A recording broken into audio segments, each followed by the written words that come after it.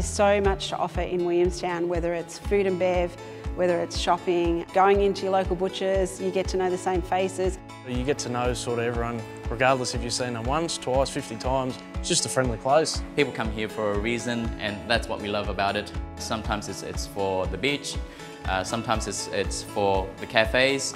You're not going through it, you're either going to it or you're leaving it. It's a very tight-knit community, a very caring community. What I love the most about the Williamstown community was the cheer squad on the side. There were so many people just willing us to stay open. It's been a really hard road for someone who's in an event business, and guess what? We're still standing.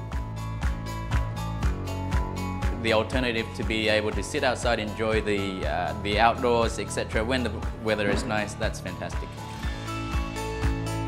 I think it's made people realise that local shopping is a lot easier than sometimes travelling out to a shopping centre. And when we've had people coming back in, we get to see people enjoying moments. That's having a laugh, celebrating with their family, their friends. And often I'd be standing back with the staff when we've got a moment just to have a look around with, there's a lull, and you can see there's just the emotions in the tables, and that's fantastic.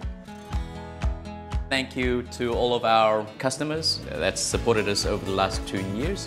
They have supported us and stayed with us over 26, 27 years, and also too, particularly with COVID. Over this period, it's been great. Their support, without their support, we wouldn't be here. It's as simple as that. So, truly grateful.